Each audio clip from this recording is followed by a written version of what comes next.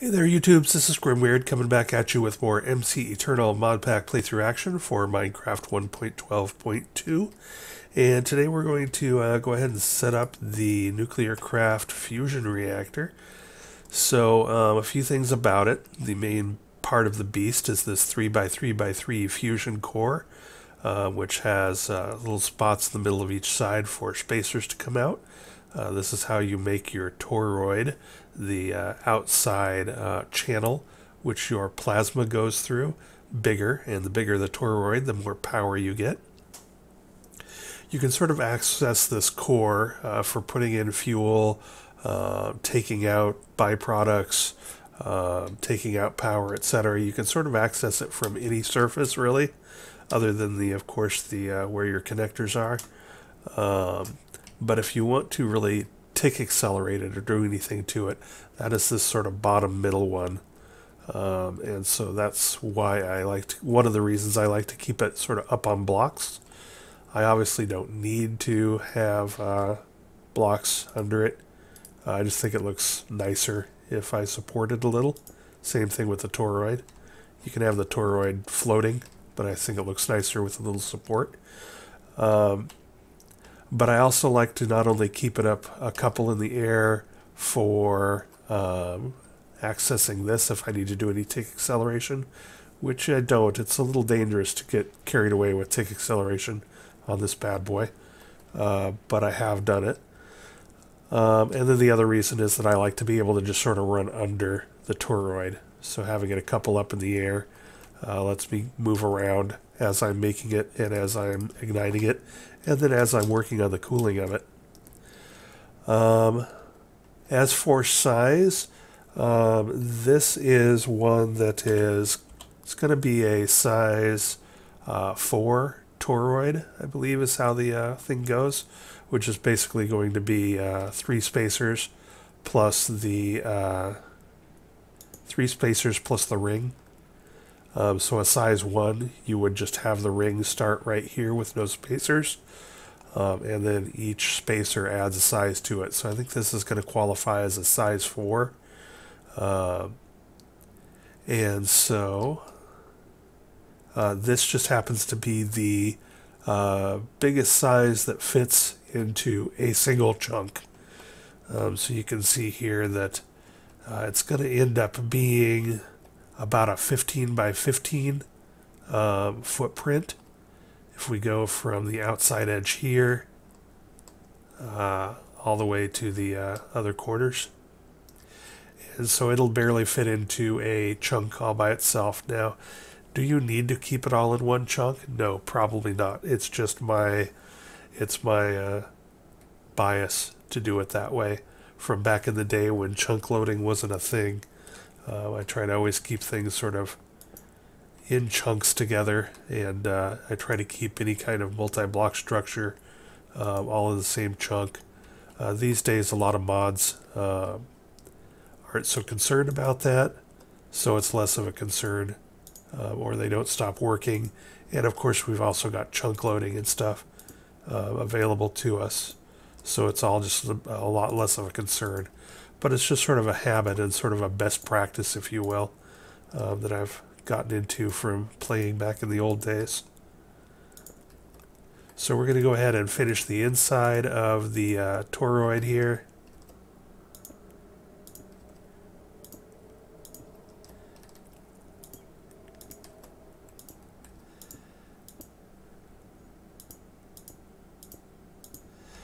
Another handy thing about this size, I can't remember if I mentioned it already, but it takes 3 stacks of fusion electromagnets, either the transparent ones or the non-transparent ones. So 3 stacks is just easy to remember. Every additional size requires another 32 electromagnets, and that would be basically 4. You need to insert 4 electromagnets here, and then 4 across from it, and then 4 here, and 4 across from it, etc. So you end up basically spending another 8 times 4, 32 electromagnets to expand the ring basically one out in that direction, one out in that direction, one out, basically one out on the diagonal of the core. And so if I wanted to make this one size bigger, I would need 4 more connectors and 32 more electromagnets. Let's see, I need a... Oops. Let's go ahead and get the top of our toroid started.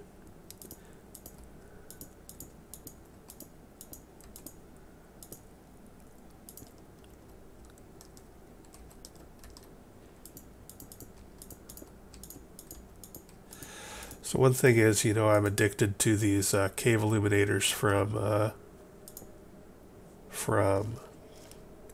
Astral Sorcery. I want to make sure that I don't have any of these little light sources inside my toroid.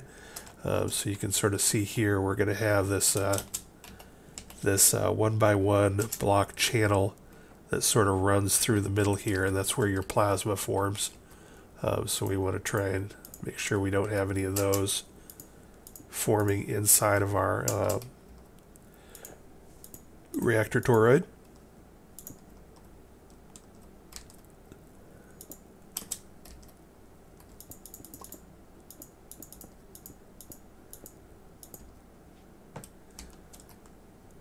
Alright, so now the top of our toroid's done. And now we need the outside. And so there we're going to have the thing. It's a little hard to see in the transparency, but we're going to have this little racetrack 1x1 going along the inside of here for our plasma to form. So we'll run this all around the outside here. Again, I don't want any lights to form inside my ring, so we'll go ahead and light accordingly so my cave illuminator doesn't do anything annoying to me.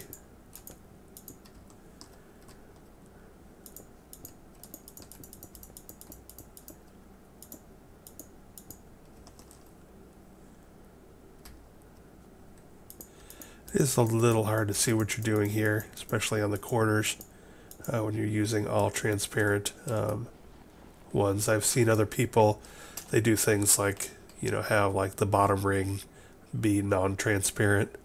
That's something I've been tempted to do. We can turn off the chunk boundaries here. But there we go. We have a thing. You got to make sure that you also have your channel going through the corners too. So if I screw up placement, it's usually because I've got the corners screwed up. Alright, we've got a fusion reactor. So if you've got this all set up right, it'll say, you know, fusion reactor, like E-magnet's not powered, and it's not doing anything, and etc. So that is all good to go. This is our structure. So now what we've got to do is we've got to get fuel in it, and we've got to power up the electromagnets. So I have got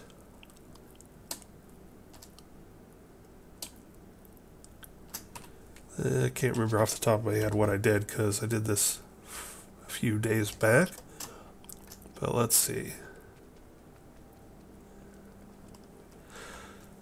Alright, so I have looks like quite a few buckets. I didn't realize I had quite that many buckets, but it looks like I have almost 4,400 buckets of hydrogen.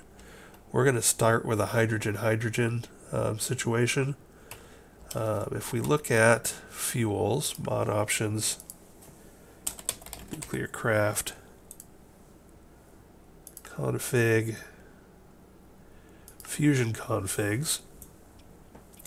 So one of the reasons I'm not 100% sure what kind of power this is going to do is because I think the power generation multipliers and fuel use multipliers were changed in the Enigmatica 2 Expert mod pack. And so what I'm used to is not going to be what I get because these are default, I think, Yeah, default for fuel use and power gen. Here you can see the minimum toroid size and maximum toroid size. Minimum is 1, max is 24. We're going to be doing a 4. Electromagnetic power. RFs per second required to keep an electromagnet active. And we're at default, but that default might be a bit higher than I expect. This is a little concerning because, let's see, I've got 64 times 4,000. We're going to take hundreds of thousands of power to keep our electromagnetics active, our electromagnets active. So I'm a little bit worried about that. We'll see what it looks like once we get things started. Let's see, fusion fuel combo durations. So these are how many ticks a fuel combo lasts. So, and then you can see that it's got an order. So HH is hydrogen-hydrogen, HD is hydrogen-deuterium, HT is hydrogen-tritium, I believe.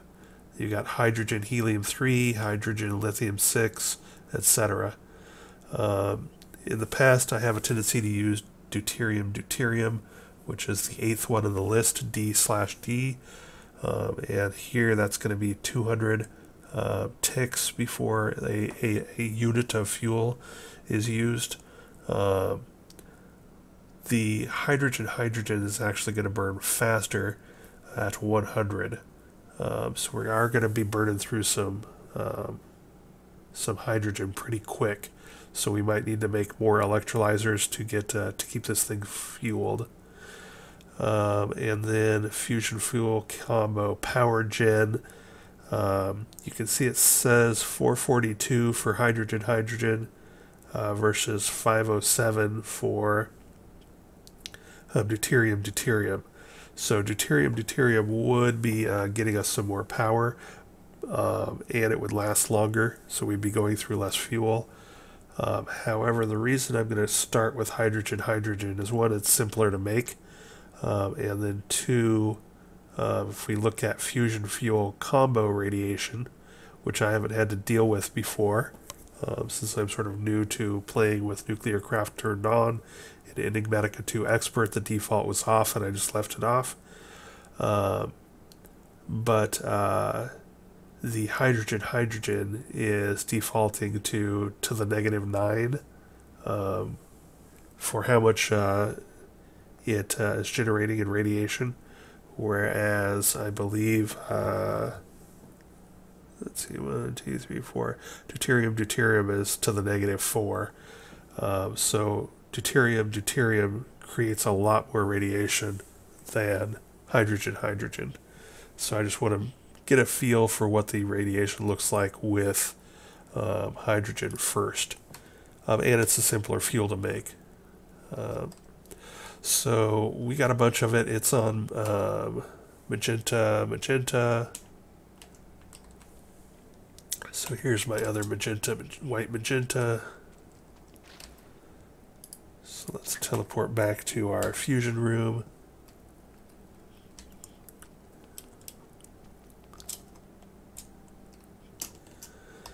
And let's set this up. You can pretty much put this anywhere here. You can see nothing is going in yet. However, if I set this to output, I think it will go in. Yes. So orange up makes this output through the bottom. Now, whether or not it reacts with the blocks it's up against sometimes varies.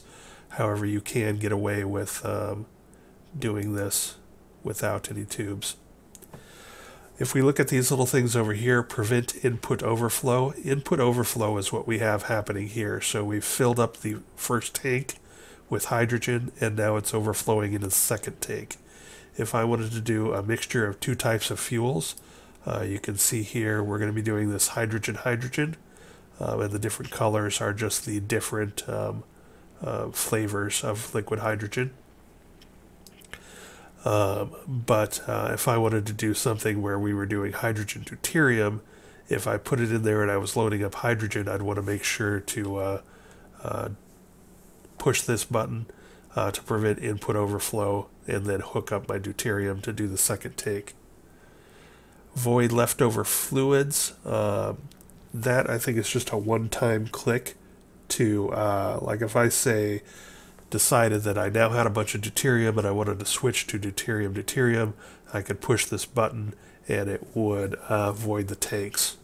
And then I could go, then I could hook up my deuterium fuel. Void output overflow. So these are your 4 output tanks. So we're going to, pardon me, phone call. Okay, so we're going to be generating basically just 4 buckets of, or I should say 4 tanks worth of deuterium. So it's all going to be deuterium, and we are going to pump that deuterium out and save it in a gargantuan drum in case we decide to switch over to a deuterium based fuel for our second generator or not. Probably not. I just don't think I'm going to need that much power. I think, in fact, I already have sort of all the power I need. I'm just making this now because I have all the stuff for it, so I might as well. So that's what this last button is, and this just changes the colors for when this is up and running. There are some colors here that show temperature and yada yada, and that just changes what those look like a bit. So that's what the 4 buttons do. So right now we are fueled up. We are all good to go, except we need to fire up our rings, which is sort of the first tricky part. Actually, the second tricky part. When it comes to making these, usually the first tricky part is making a bunch of calcium sulfate that you need for the recipe, because you have to sort of go through the whole calcium sulfate production thing to make the stuff. And then the second tricky part is powering up your electromagnets. So how many flux points do I have on me? 31. That should do it. So a couple of episodes ago I showed that I've made an induction matrix. We've now got 76.8 billion RF saved in this bad boy. So that is good. And I'm going to go ahead and turn on my energetic generator again.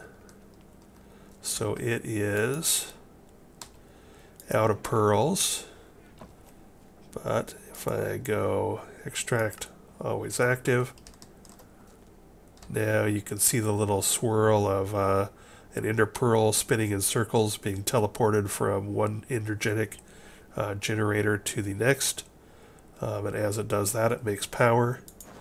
I'm going to pull out my smart wrench from RF tools and just verify that this thing is working and working right.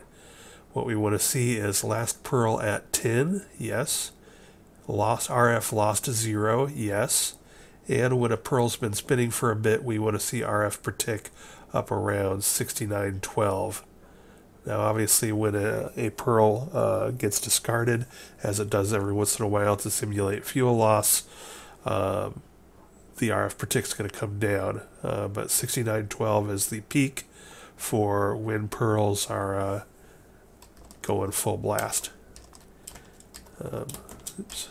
I keep forgetting I don't have the sort of hold jump from squid ring to go up.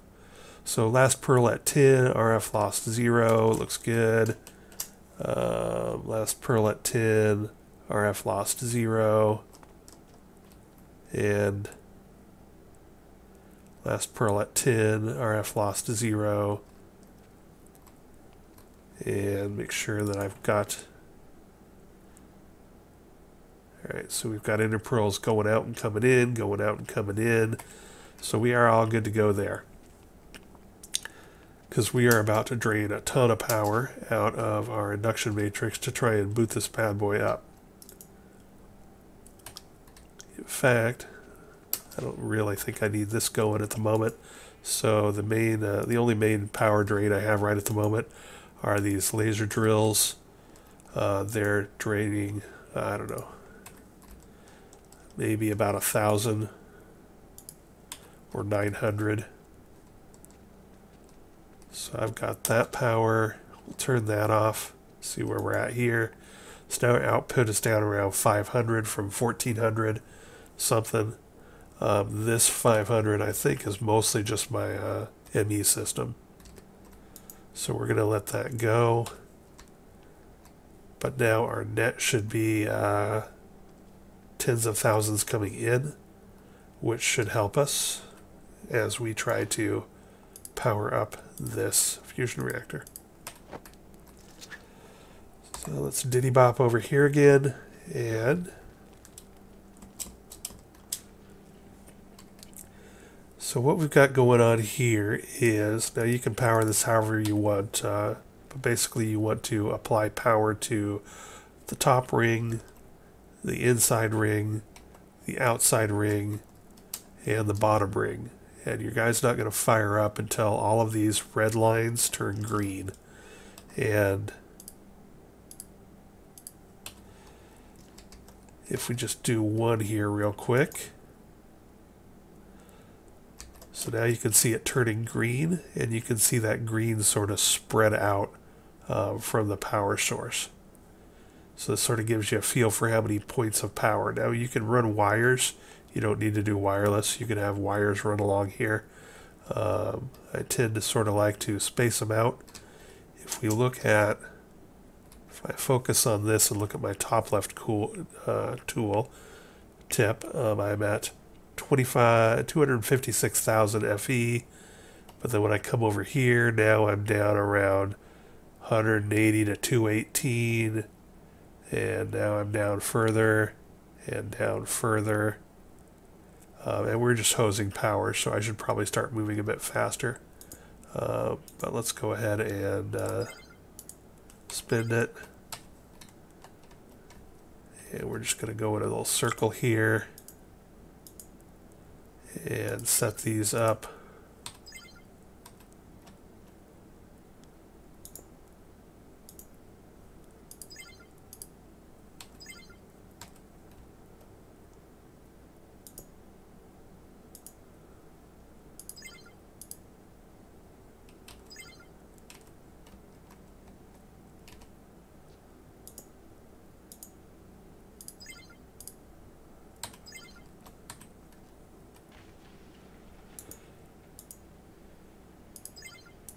Man, these seem to be taking a heck of a lot more power to set up than they did in Enigmatica 2 Expert. I should compare and contrast config files to sort of see how that's different.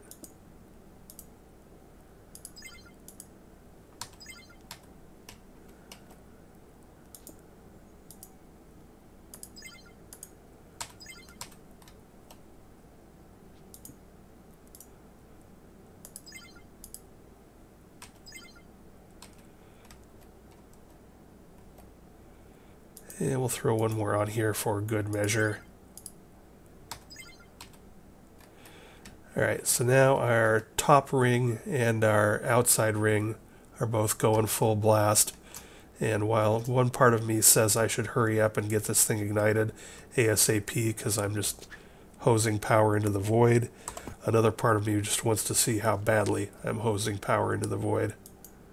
Oh, hey, we're keeping up. Okay, so that is good, and I think if we go electromagnets, if we mouse over these, I think once you get them filled up, it says it requires 200 RF per tick to stay active. So that's a stack and a half, so that's 64 and 32 is 96, so roughly 100. So we're doing 20,000 RF tick per tick currently, maybe roughly, to keep those things powered. And that means when I do the other two rings, we'll be up to 30-some thousand RF per tick to keep my electromagnets powered. And I should be getting more than that in from my endergenic generators. So that should be good. It's hard to get a good feel for exactly what these are doing since they aren't consistent. There is a bit of lag, so this pearl's going and going and going. So I know I'm getting about 70-some thousand RF per tick now from the 11 guys, but now here that pearl was discarded, and there is a couple second pause until the next pearl gets up and running. And you can have little runs where a pearl dies early 2 or 3 times in a row. Like that one didn't last anywhere near as long. So I'm not really 100% sure what I'm getting out of that, but I think it's going to be, I think that overall my endergenic generator is going to be enough to keep up with powering all my electromagnets. So that is a lovely thing, because that makes me worry a lot less about firing this bad boy up. So the top ring and the outside ring are all green and all good, and you can sort of get a feel for how things are going by mousing over them. So you can see this one is a couple away from each power point, but it's still got 200 and some odd thousand FE in it. And so I don't have any that are in danger of turning red.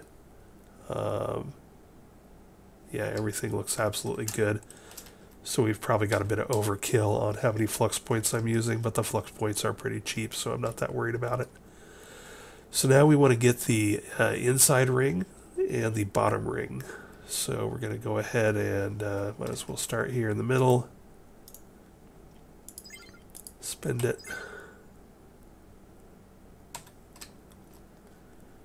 And then 1, 2, 3, let's do it about here.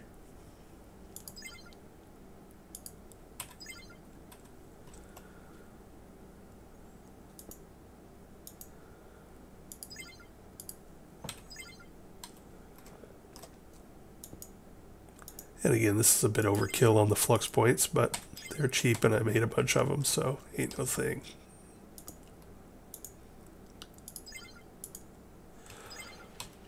And you can do this however you want to do it. You can throw energy cubes in there. Since this is an RF tool, or you can use those RF tools, power cells, however you want to do it. You can use any kind of wires or cables to spread it. Just sort of whatever, if you're doing MC Eternal, you can see that when they first fire up, they're going to suck down a lot of storage, 256,000 FE. So that's the first thing to keep in mind. And then once they are filled up, they're going to use that 200 RF per tick. So that's just sort of where you need to keep your head for what kind of power you need to fire this bad boy up. Alright, so now everything is green, everything should be stable, everything should be powered all the heck. And again, just for my own personal curiosity, I want to make sure that my endergenics are keeping up with that. And yes, they are. So if I look at the input, oh, that's how much is coming out. Let's see. Things taking a bit of a mess because nothing is consistent power right now. Neither my input nor my output is consistent power really at the moment. So everything is sort of waggling. But the bottom line is we are good to go. The input is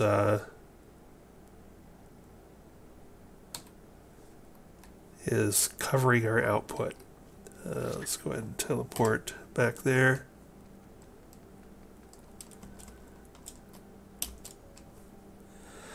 Alright, so now we have a functional reactor, and I was right, toroid size 4, so 1 would be no spacers, and then this is 2, 3, 4 with the 3 spacers.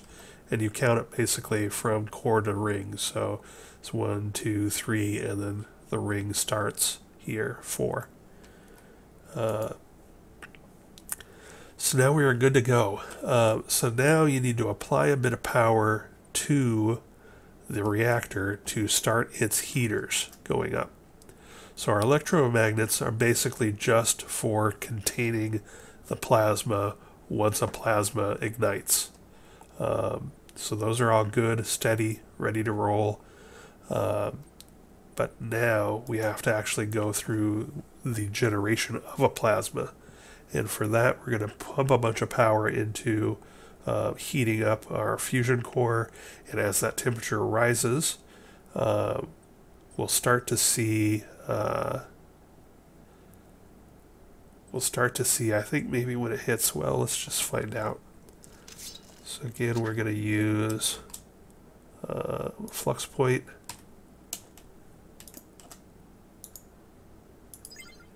We're going to do spin it. And we're going to disable the limit. And now we're pumping some real power in there. Now it's cooking up to 8,000. Boom. And when it hits 8,000, we are now igniting. And you can hear a nice pleasant hum. I have the sound turned down. But now you can see the plasma is in our channel, our toroid channel. Temperature is going up nicely. We're starting to use fuel. We're starting to generate deuterium, which means I need to prepare to deal with that. Do I have a gargantuan tub for ready? Gargantuan, no. There's one. So that's going to be our output. I also need to be keeping an eye on my hydrogen use. Let's go ahead and set this up real quick. Where do I want this? I think around the back side, right about here would be good. Then we'll... Sorry, I got so excited about igniting it that I didn't actually prepare for what happens when it ignites it. We dumped a ton of power into that heater, so we ignited it real quick. What am I after here? I am after a fluid conduit.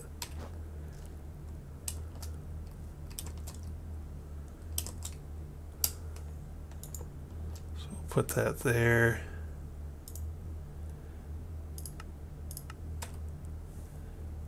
Alright, so now this is filling up with deuterium.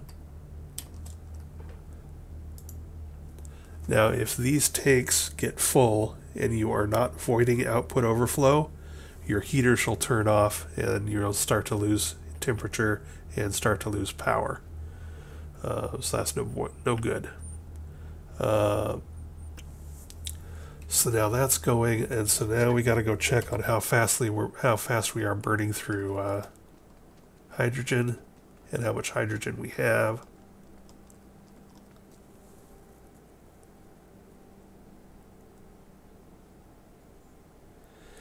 And we are burning through hydrogen pretty darn fast. So we need to extract, always active.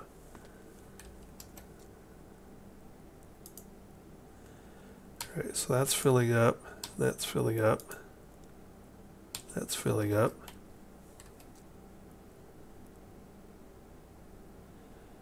And we're still burning through hydrogen.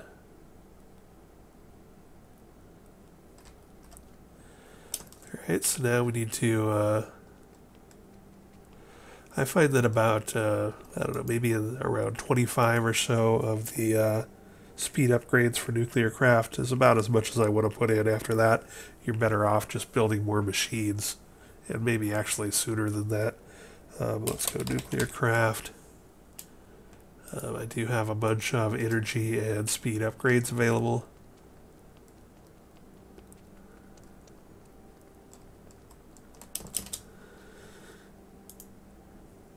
So let's go ahead and how much do I want to do? Let's start with 20 and 20.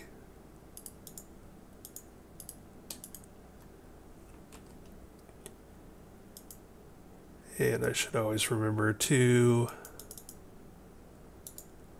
put the energy ones in first. The energies only count as high as the... so this really only counts as 5 energy upgrades. But if you put them in first, then you're sort of prepared for putting in those. And let's see.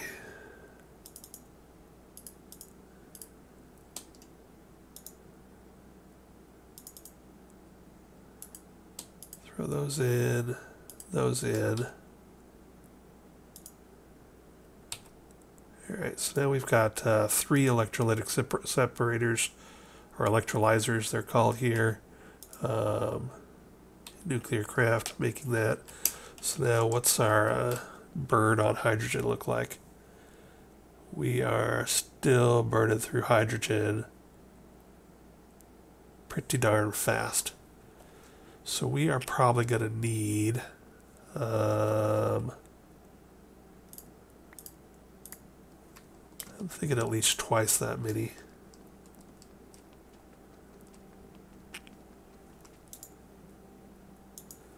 Oops. And I think I left that recipe in here because I thought I would probably need more. And apparently I did not.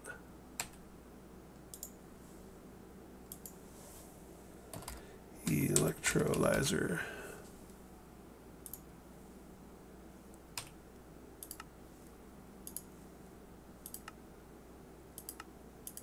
So we'll grab another one of these and throw that in here under our molecular assemblers. I can take out that and that.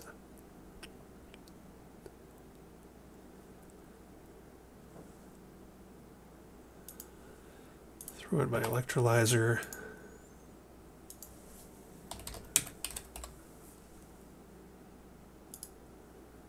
And let's make 3 more.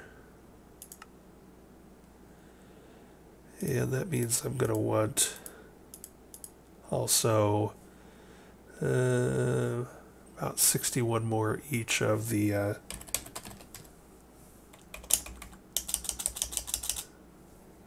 cannot type nuclear. That means I'm going to want about 61 each more of these.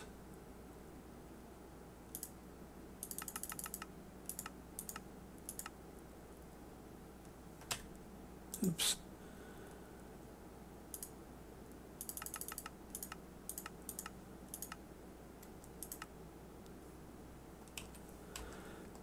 Alright, so while those are building, let's throw these in place. Oops, I didn't actually pull them out. Electrolyzers.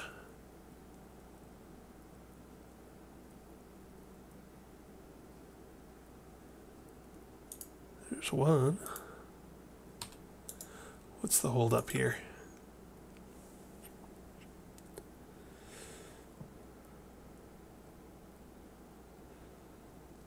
The hold up is tough alloy. Oops, that's not what I wanted.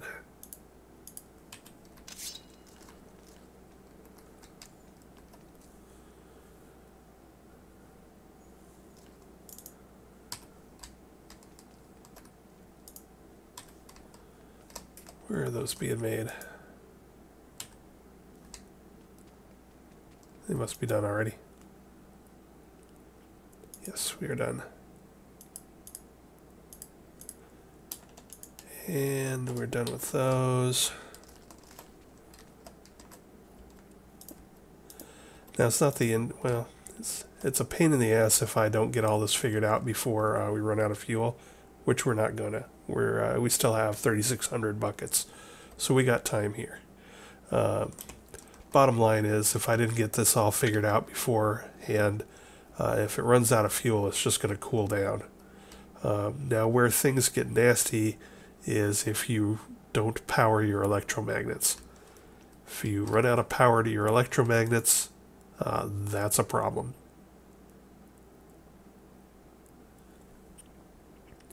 So we're still, when pearls are running, we're still at 79.2 per tick, and our output is spraying all over the place from 10,000 to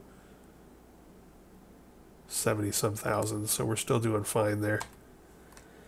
So basically, I have all the time in the world to work all this out, as long as I don't lose containment with my electromagnets, which is why I build the energetic generators, or unless I overheat. That's the other thing that can be a problem. But we don't have to worry about overheating quite yet. It takes a while for these nuclear cores to heat up. Okay, so let's get power towards our thing here. Let's get out a wrench.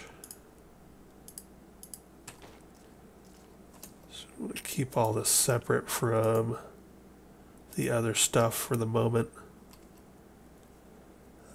We need to fill them with water.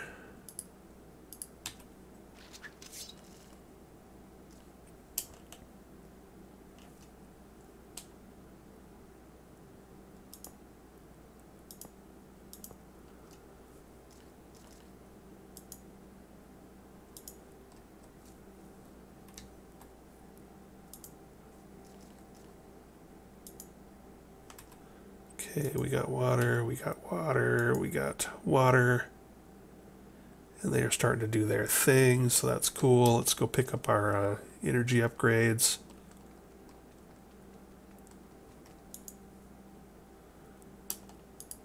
There's those.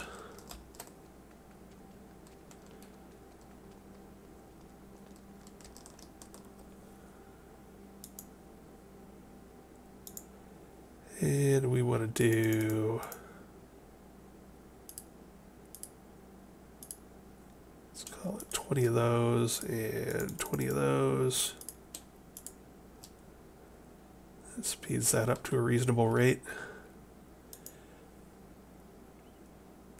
And again, how many upgrades you put in versus how many machines you make. It's just sort of play it by ear kind of situation.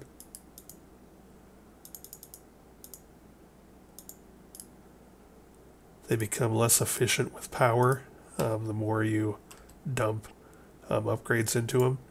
But then again, we're going to have all the power in the world.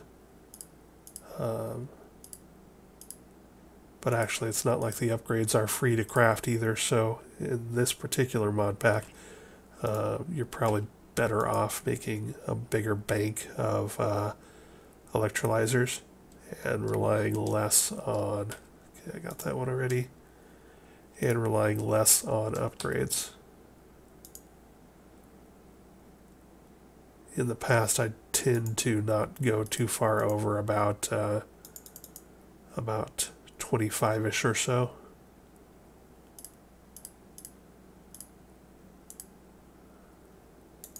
And let's see, 1, 2, 3.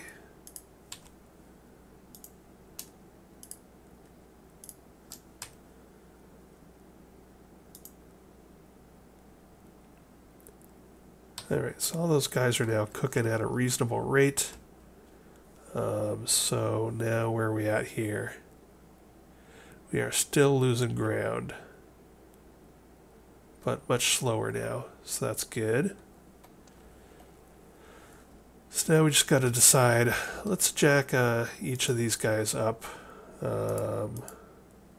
See how many do I have now? 1, 2, 3, 4, 5, 6.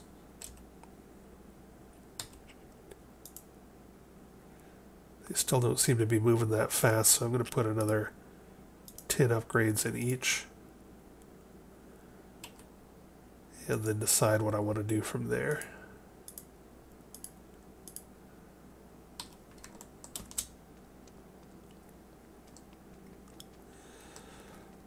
So the other thing I want to watch is I need to go see how fastly we're making deuterium. Make sure I don't run out of storage there. I did put a gargantuan drum on it. So that should probably be fine for now. Ooh, and I'm running out of gold. Craft. That should be enough of that.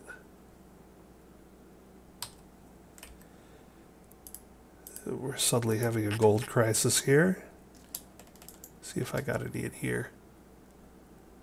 Not much. See if I got any over here. Not much.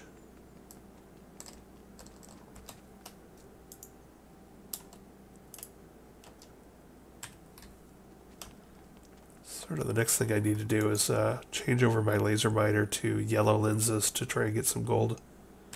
Been running a bit short on gold lately.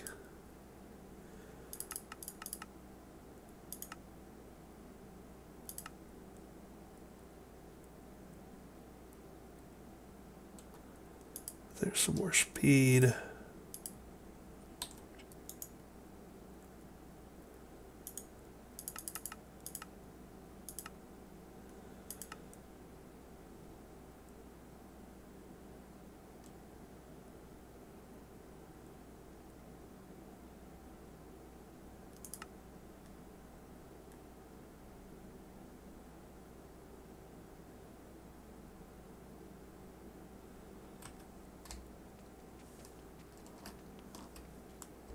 Faster crushing of quartz, please.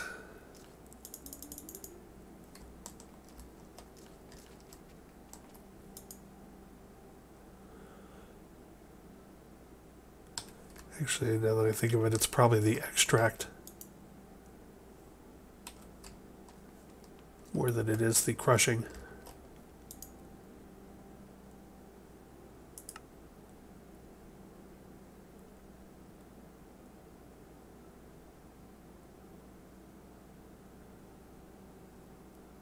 Wait, where are you coming from? Quartz.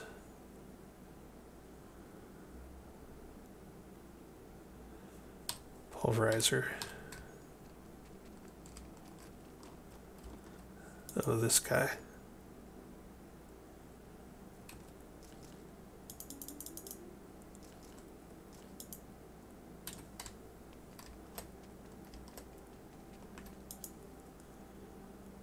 All right, there we go.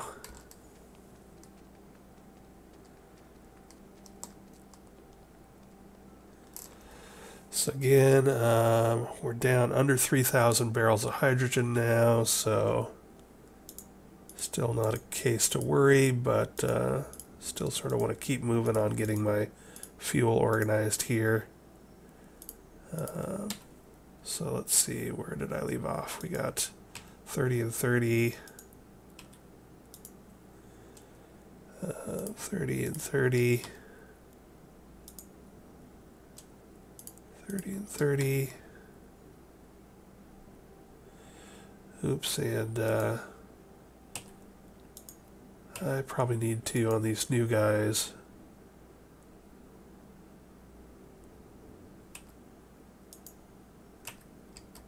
Oh no, they're not extracting.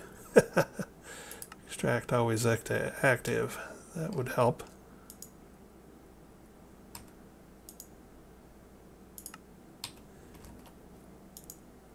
That would help a lot. Hey, and that does help. Let's see, where are we at now? Those are good. Those are good.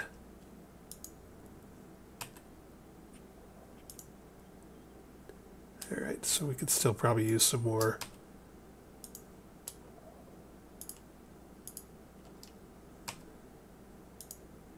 Alright, so now we're up to 6 of these with 30 and 30. And we're still losing steam. Just make sure that everything is acting the way it's supposed to.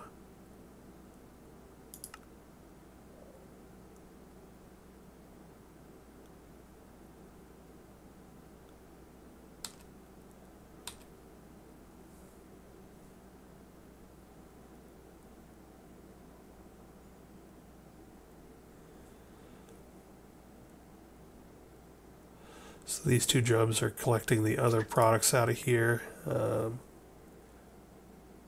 So we got oxygen and deuterium.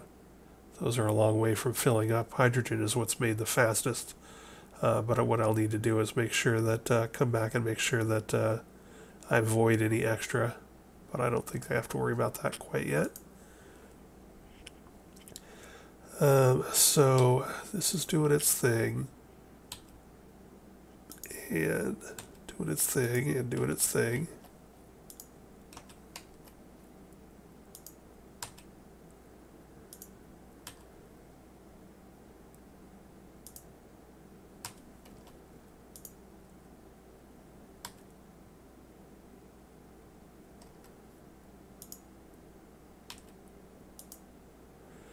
It's doing its thing. Alright, so everything's good here, and we are still dropping. So we're going to need to throw in more. And you know what? Let's stop messing around. Let's make a bunch more. I'm almost out of gold, so I can't really upgrade them a lot. But I'm going to go ahead and make 6 more.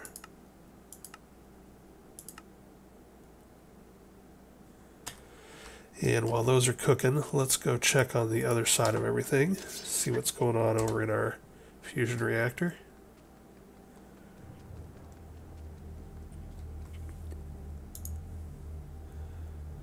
Alright, so the temperature's rising, that's good. It's full of energy, that's good.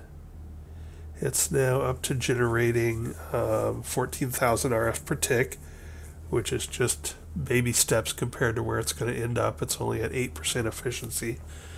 But that sort of gives us a feel for we're going to make at least 10 times that.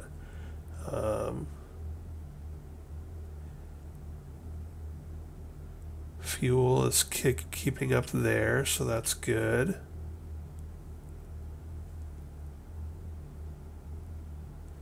Deuterium is going into our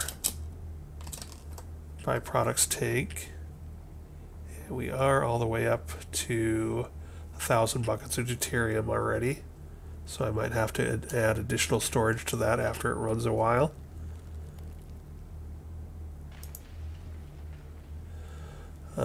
Let's take a look at our recipe here. Our base max power is 44,200 RF per tick. I'm not sure what toroid 4 means for that. Does that mean we're going to be making 4 times that? I don't know. I haven't actually figured out what all that means. But its optimal temperature is going to be 4,430 millikelvin.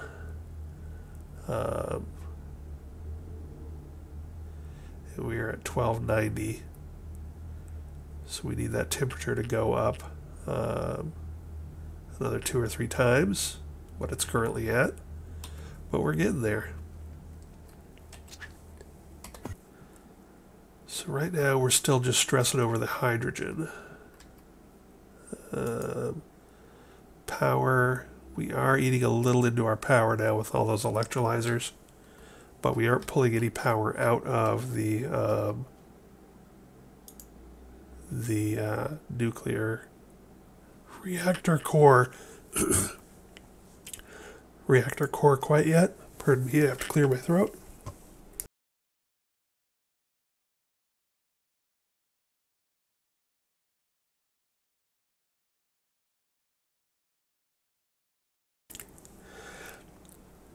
Alright, so where are we at here? Almost done.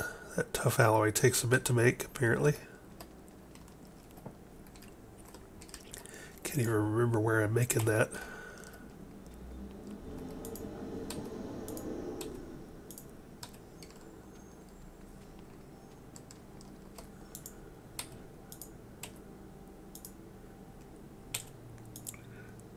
I'm making that here, and I don't have a ton of upgrades in it, so that's okay. Okay, we got 6 more of these. I'm going to need some more fluid conduits, I think.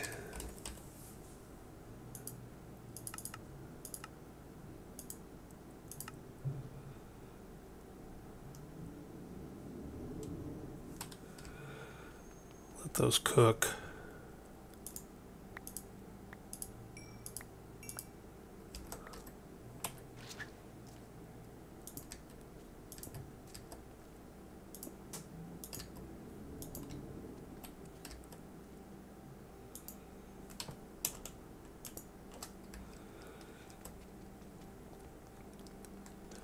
I should say it's not hugely surprising that I need to add all of this capacity. When I make a roughly this size one of a deuterium one, I end up making like, I don't know, something like 20 or 30 hydrogen or heavy water pumps from mechanism, and I have quite a bit going on when I make those as well, so it's not too shocking to me that I needed to add a lot of capability. That's sort of why I sort of let this, the electrolyzers I did have, I let them run quite a bit and build up a decent stockpile of hydrogen to give me a feel for what I was going to need. Alright, so where are we at now with these guys? These guys are getting water and power. Water and power. Water and power. Alright, so all that stuff looks good. We're going to set them all to extract.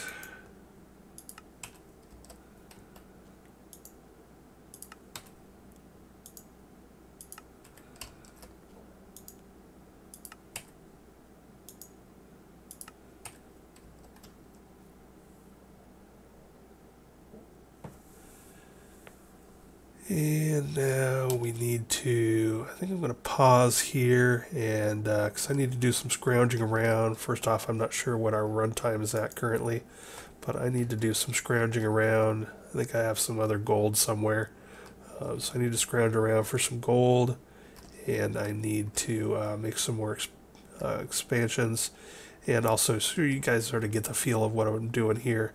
So right now we're just going to keep adding hydrogen production until we offset our hydrogen fuel usage.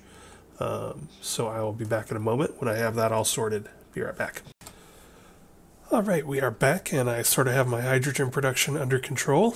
So we ended up with about 20 of these electrolyzers, each of them with 25 and 25 for the speed and energy upgrades. And now we are running a nice surplus on hydrogen. So we're at 319, 3 sort of ebbs and flows, but the overall trend is definitely going up. There's 320, or I should say 3,200 buckets. And that's been going up nicely. Let's see, 3,200. And 10? Can I get a 10? There we go. So that's going nicely. I don't have any overflow yet on any of my other buckets here. So that's all going good. And again, we've got one sink feeding into all of this.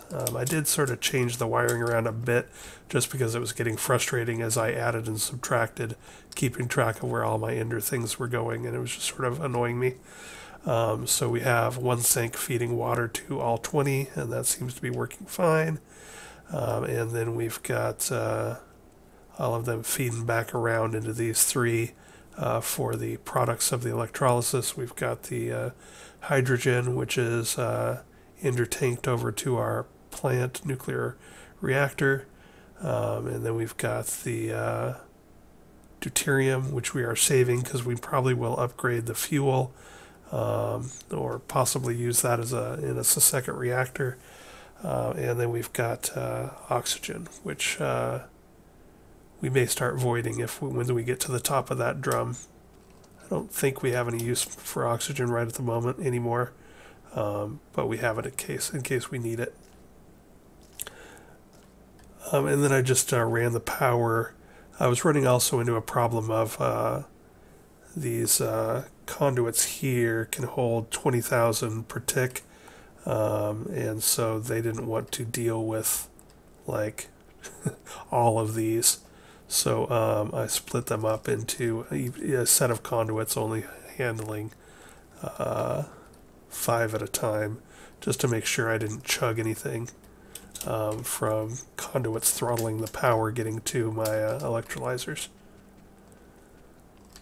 Over here we can see that I still haven't pulled any power out of the generator, but we are mostly keeping up with things just with our energetic generator, and that's basically taking care of powering all of this hydrogen, and also the electromagnets and the ME system. On the whole, this is turning out to be not anywhere near as effective as it was in Enigmatica 2 Expert, mostly because I think the config settings are different enough, and I'm using hydrogen instead of deuterium. You can see my efficiency is up to 91%, and we're up to 161,000 RF per tick power generation. That is nowhere near the couple million I was hoping for. So that's sort of mediocre. But again, we're using probably the worst fuel at this point. So I just might have to, if I get a wild hair, I might have to look into better fuel and more efficient fuel generation cost. Since we are probably spending 20,000-30,000 RF per tick just to make hydrogen, we're only going to be netting 100 and some odd thousand RF per tick from this system, which isn't too bad. But then again, I've also sunk a lot of mats into this, so it's not too good either. So that's what you get when you use the lowest tier of fuel. But if you look down in the bottom right side, we're at 9 nanораds per tick. So that is not horrible. That is one of the reasons I used this, was just to see what kind of radiation we were going to get. And this nanораds makes sense. Let's take a look. Nuclearcraft config, fusion configs, fuel combo radiations. I would expect like something around 5 per tick, 5 nanораds per tick, and we're at 9 nanораds per tick. So yeah, that sounds about right, and that's not bad at all. It would take hardly no scrubbing to get rid of that. In fact, I could probably ignore this for a lot of time before this chunk became a problem. So we're at 91% efficiency. We're at 3600 mega Kelvin, or whatever you want to call that. If we look up, mouse over this arrow, you can see that 4430 is the target number. So we need to start watching and preparing for some active cooling. So I've got some active fluid coolers here, some infinite water sources here. I already showed you I have here I have an ender tank full of molten resonant ender, which it cools very nicely, way better than water. So what we can do is we can use basically probably 1 or 2 active coolers fed with resonant ender fluid to get the bulk of the cooling we need done, and then we can use water to fine-tune it. So I'm going to go ahead and pause again, and we're going to wait until this gets to about 99% efficiency, and then we'll start building up some active cooling. Be right back. So while we're waiting for this thing to top off to around 100% efficiency, I should talk about taking power into and out of this thing. So if you'll recall, we slapped this flux point on there to provide this thing heating power to get up to its initial ignition point. You can see if we click on this, it's not outputting anymore. So technically we don't need this on here. It is using its own power to keep itself heated. So this power that it's generating here is minus whatever it takes to keep it heated. And it does have a small, actually it's not small at all, it has a really pretty decent sized energy buffer that it will keep on hand. But if we take a look at pulling power out of this, just to be safe, I'm going to leave this in place with a transfer limit of disabled. So it'll basically transfer as much as this thing wants into it. Now we're going to set up the flux plug. This is for taking power out of this thing. But what I've done here is I've left the limit in place, and I've put a transfer limit of 160,000. That may go up a little bit, but I'm only going to pull 160,000 out of this. So I'm going to now say store it. And now if I do this, now I'm putting 160,000 RF per tick into store it. My store it cloud network, if you will, of power from this bad boy. And now this should still be 0. And this should not be going down. So now I'm getting 160,000, and this thing is still powering itself, and still has a full tank of gas. And that will just make sure that it has enough power on it to keep itself heated up. But now, with this thing pulling out 160,000 RF per tick, if we go back home and look at our induction matrix, now you can see that we have a very steady, nice input of over 200,000. Well, there's the 160 if our interpearls aren't spinning, and then up to around almost 239.2 when interpearls are spinning in our Endergenic. And then this output is still relatively high, higher than I would like.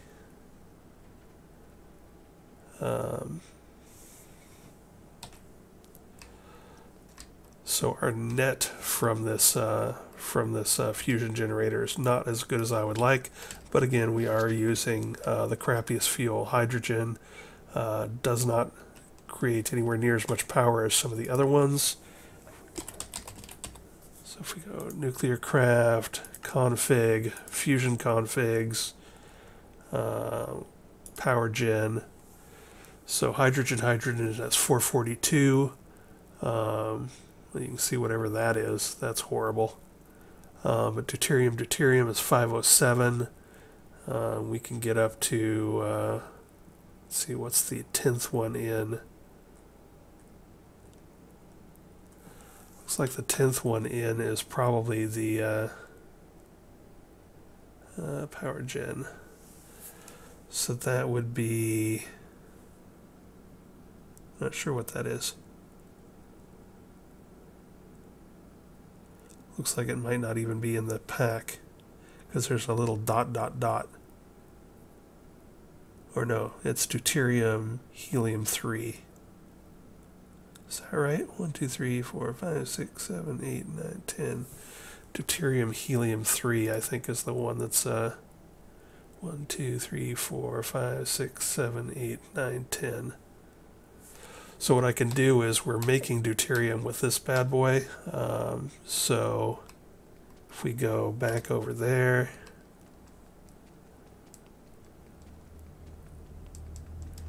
we're generating deuterium at a decent clip, and we're also generating deuterium from our bank of electrolyzers. I can look into helium-3 production and see what that looks like. And we could potentially switch to like a deuterium helium-3. Let's see, where does helium-3 come from? Helium-3, Nuclearcraft.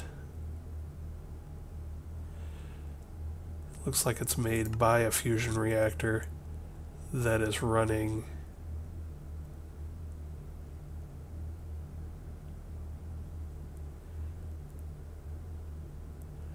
hydrogen deuterium. So probably what we would want to do is switch this guy to hydrogen deuterium.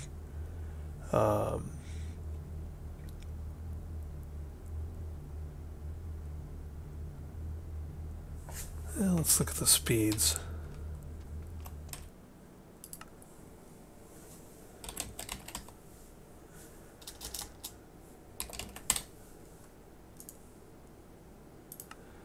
Config.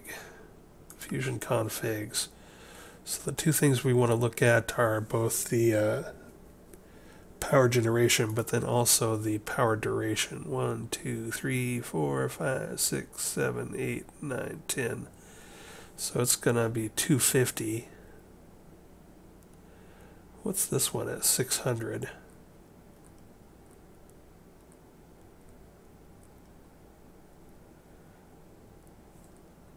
What's the bottom one? 1100. That doesn't consume fuel very fast at all, but does it generate a decent amount of power? No. Generates crap for power. What about 1, 2, 3, 4, 5, 6 up?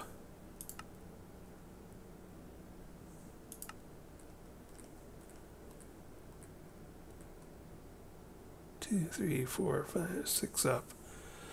So that one generates quite a bit of power. And then the duration. 1, 2, 3, 4, 5, 6 is still pretty good. So which one is that? 1, 2, 3, 4, 5, 6.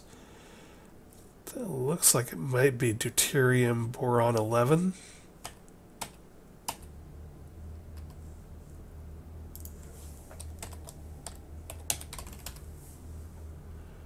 Let's see.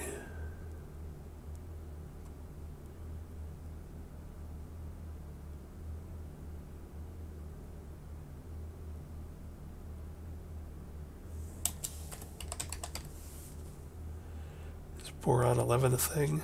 There's some boron 11.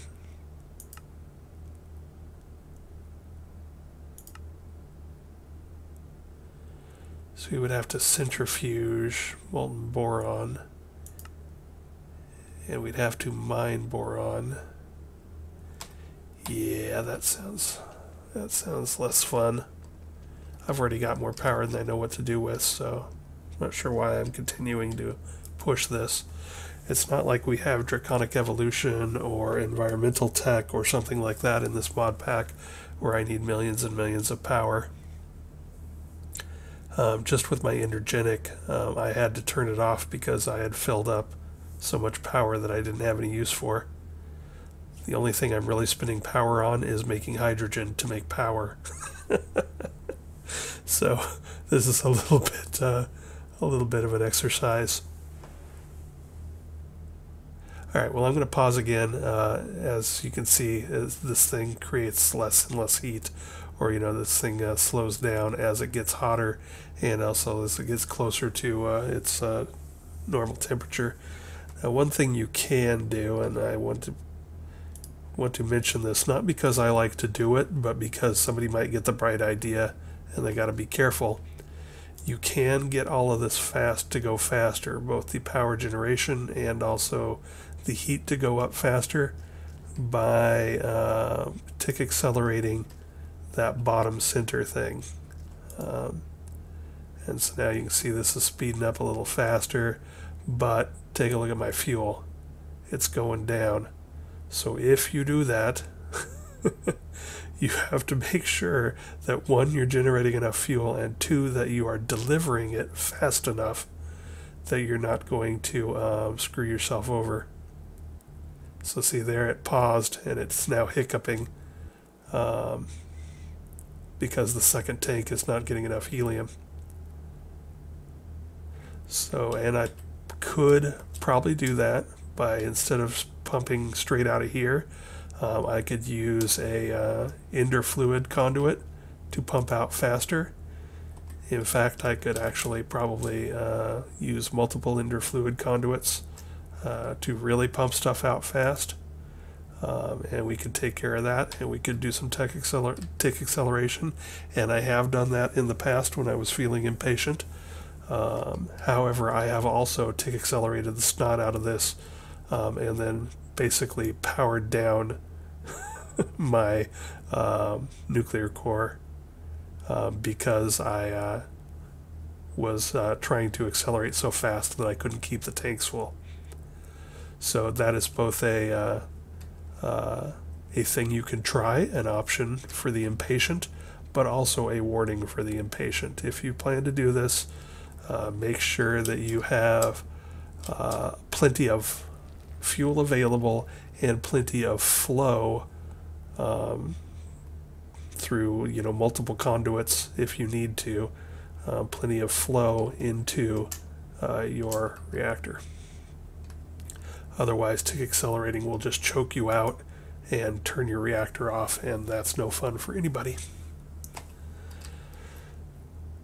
Alright, so again, let's see what we're doing on power here. We've got all the power.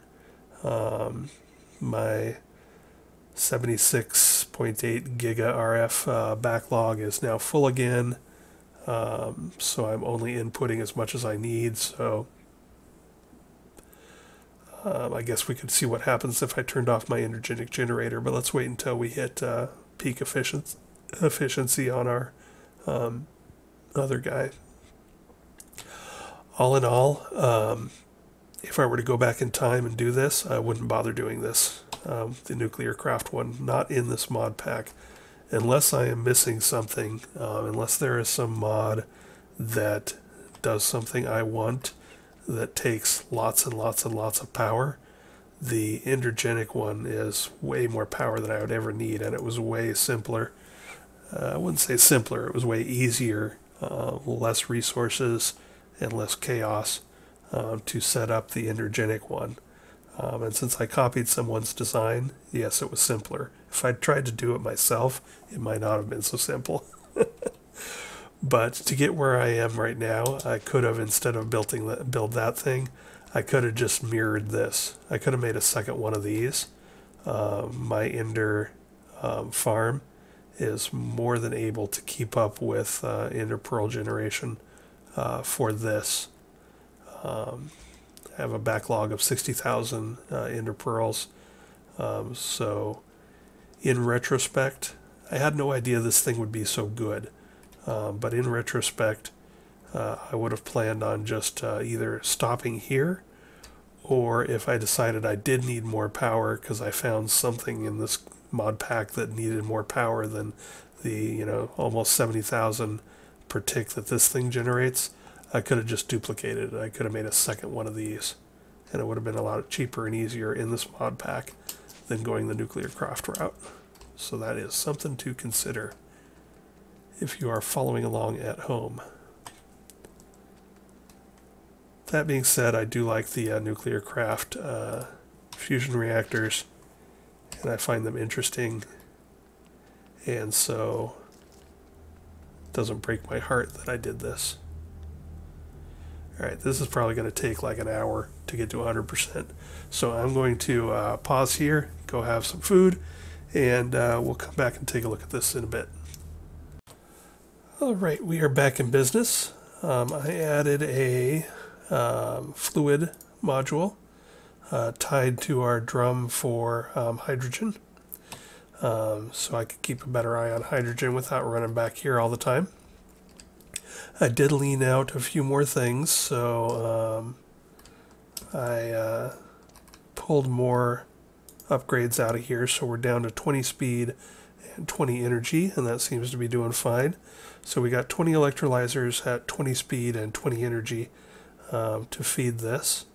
And I also went through and the hydrogen tank is set at default, which means if it overstuffs, it'll stop the machine. Whereas the other two are set at void excess, so deuterium and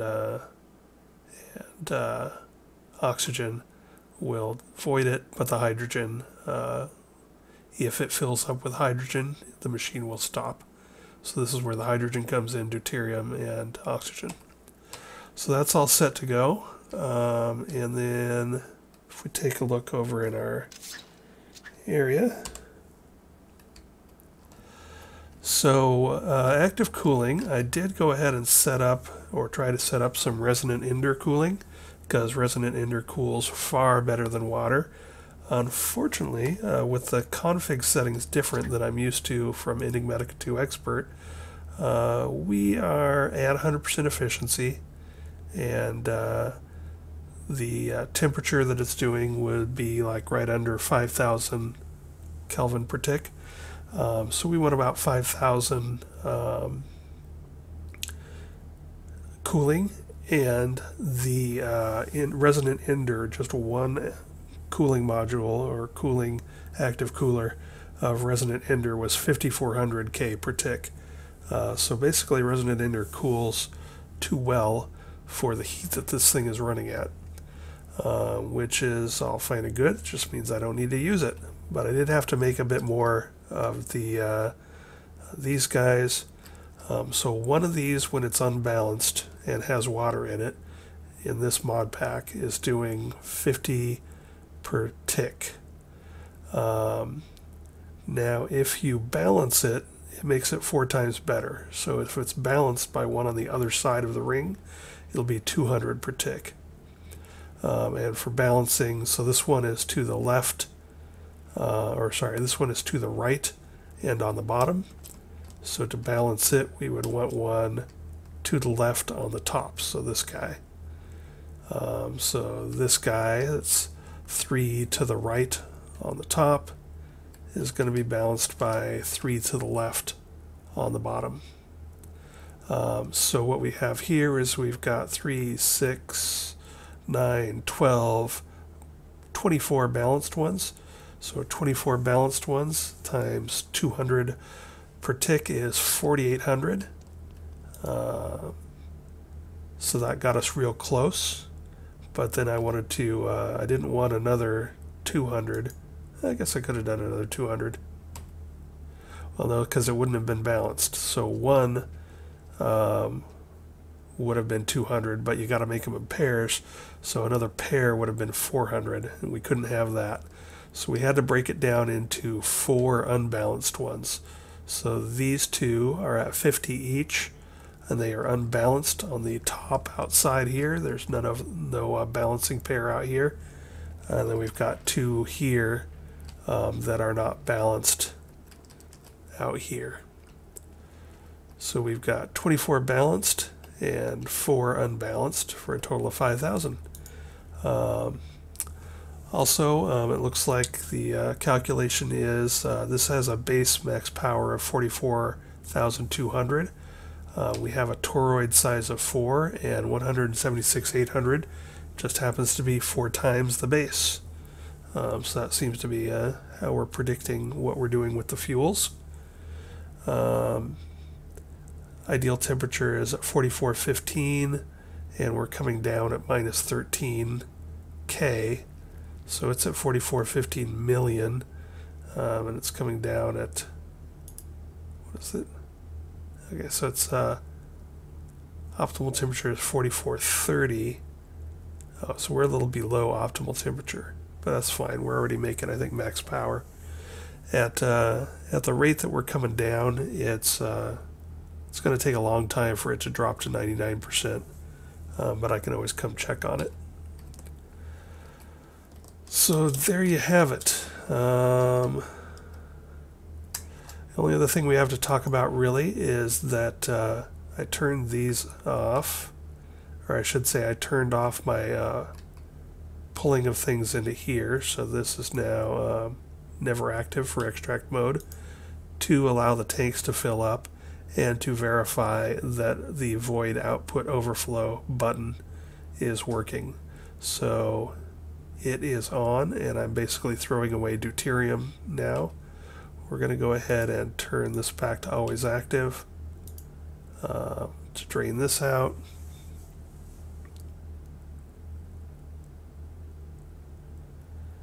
That'll drain those 4 tanks into here.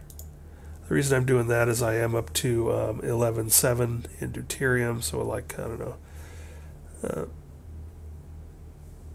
a decent chunk into the this tub, and I don't necessarily want to make a bunch more drums, so we're just going to let that, for now, we're going to let this, when this drum fills up, we'll let this stuff just throw things away. And here's what it looks like. That's what it looks like when you're not voiding overflow. There's a little X, little red X to show that you are not voiding overflow. So we'll leave that on. So if this fills up and I'm not paying attention, this won't shut down. Because this thing will shut down if these are full and this button is deactivated with the little red X on it. So keep that in mind. And you can also do the thing where you have like an overflow into a fluid trash can.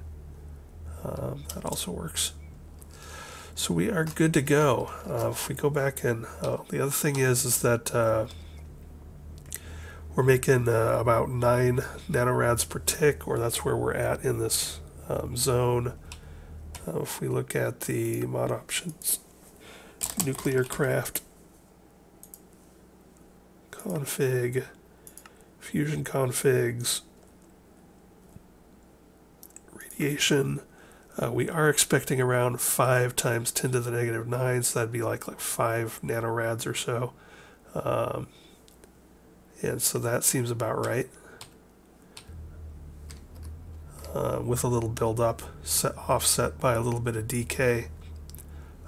So that seems to be good. And this is low enough that I'm probably not just going to ignore it. I do have the decay rate tweaked up a little bit because I put my base on top of a mine shaft without knowing that the mine shaft structure, that pre-generated structure, dungeon-like structure that has all the rails in it and spiders, I didn't know that that actually created radiation, so I would not have put my base there had I known, but I don't want to move my base, so I'm tinkering a little bit with the chunk decay rate of radiation to make radiation clear up a little faster, so that the low levels of radiation from the mine shaft that I accidentally built my base on top of doesn't cause me all sorts of problems, because that would just piss me off. So there you go. We now have